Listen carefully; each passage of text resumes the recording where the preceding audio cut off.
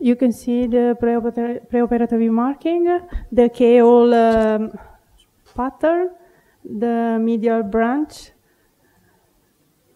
and the lateral one.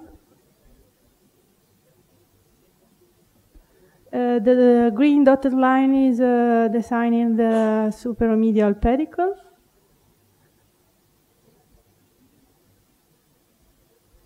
You can see also the basis of supromedial.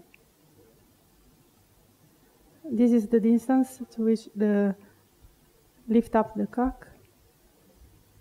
That is 14 centimeters.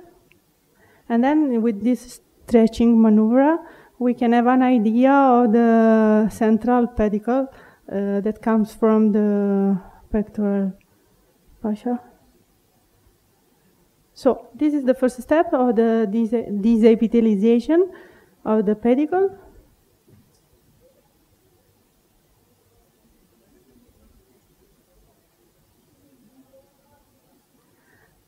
This is the isolation of the pedicle.